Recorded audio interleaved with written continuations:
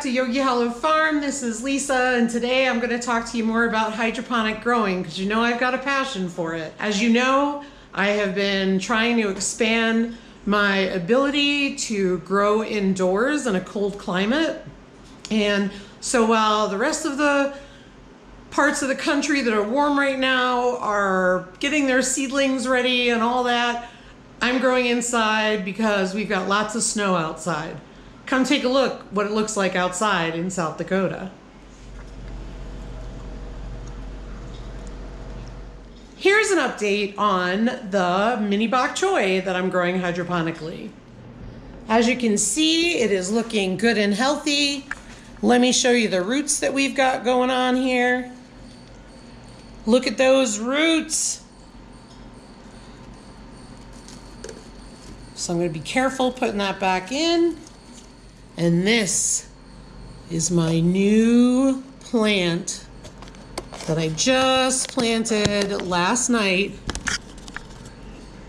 in rock wool, and that is Sweetheart Cherry Tomatoes. That's right. I'm going to try and grow tomatoes indoor using the Kratky Method, but as I've mentioned before, we have to make some modifications because these jars will not accommodate the root structure that the tomatoes will have because it's a longer growing plant. Now, I am using all of my net pots for the bok choy. So what does that mean? I have to make some. I had a brilliant idea and I'm going to show you how I made some. And hopefully they'll work, but this will be an experiment. I love experimenting, so let's check it out. For this project, you're going to need a large vessel that you will use as your container to put your water in for hydroponics. This happens to be a 3-pound size coffee container recycled.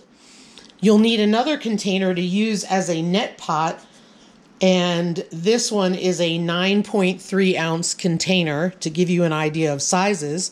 You will need a soldering iron, you will need a hobby knife, and some kind of writing implement. I'm using a marker to be able to mark the circle on the top of the container.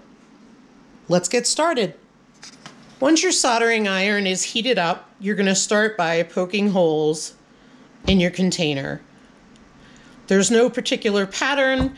However, you do want to provide several holes because you're trying to mimic a basket.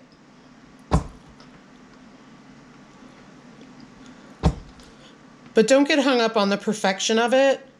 Instead, just think, how can I get the most holes in my container so that way I'm mimicking a basket and I can get the most water to my roots. And the other thing to think about is the roots. The roots need to come through the container into the vessel. That's how it soaks up the water. While I'm putting the holes in the net pot, I want to hear from you guys. What's one thing that you're proud of that you upcycled or repurposed into an amazing project? Let me know in the comments down below. And it's a thick bottom, so it takes a little bit more than like a cheap plastic pot would, or a margarine cup might take, or a yogurt cup, so you have to be careful. Please take all precautions also for safety so you're not starting any fires in your home, and you're also prepared not to hurt yourself or injure yourself. Now I'm going to try on the sides, and I'm going to do it like this so you can see me.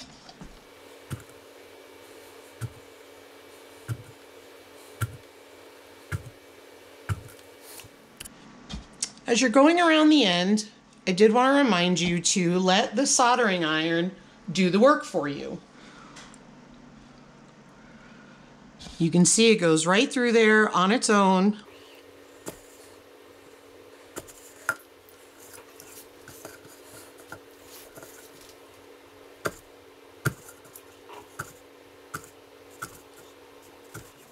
Be careful not to put your holes too closely together, or you will break open the side of this container.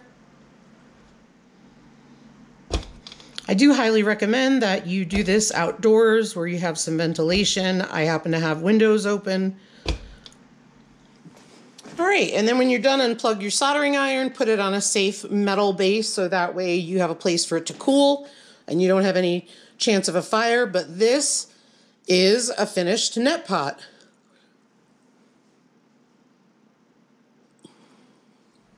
So now we're going to cut the hole in the top for the net basket to go in. And what I'm going to do is trace this narrow part of the container because I want it to rest on one of these notches. So I'm going to try to go all the way to this edge right here so that way I can kind of screw it in is my thought. Like I said, I've never done this before, but I wanted to show you guys what my process was. And I'll trace it with a marker, and then I have this hobby knife set, which I'm going to take care of now. So I'm just going to put it right in the center of the coffee can.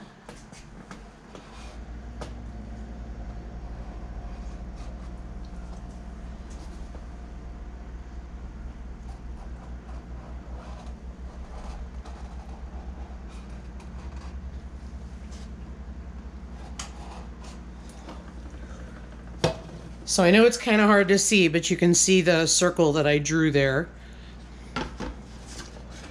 And I'm actually going to leave it on the can because I think it'll be easier to carve out. And I'm going to carefully do this. And I'm actually going to go a little inside the line and then slowly take more out because you want it to be a tighter fit versus a loose fit.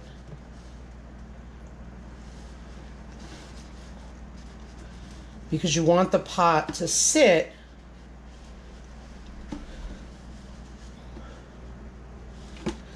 right in there.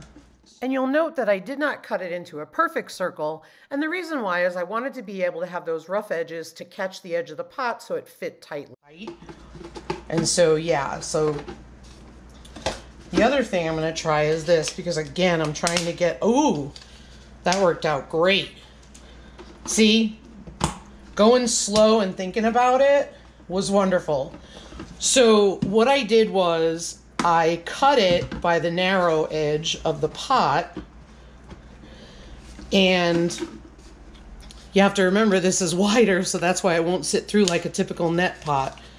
But because I cut it, I could slip it from underneath, which I will do before I put my seeds in. And there's my net pot. Here's the finished product. There's my net basket. I'm going to go put some clay pebbles in it so you can see what that would look like. And then I have my container. And obviously I would fill my water with all hydroponics right down here to start with. And then eventually the roots will grow down in here. Because I don't have a plant to put in here just yet, because I just planted my cherry tomato seeds, I put a piece of rock wool cube in there and put some of the clay pebbles around it so you can see how the net cup will work. Now, it's a very deep net cup. I did that on purpose because I also wanted to be able to provide support to a tomato plant which could grow quite large.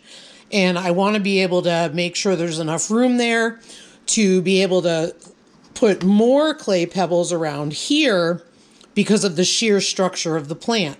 However, if you are growing smaller things, you could use things like margarine cups or maybe yogurt cups.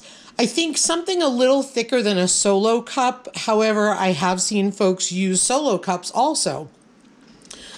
But again, just use your imagination and use the things that you have on hand and you will surprise yourself.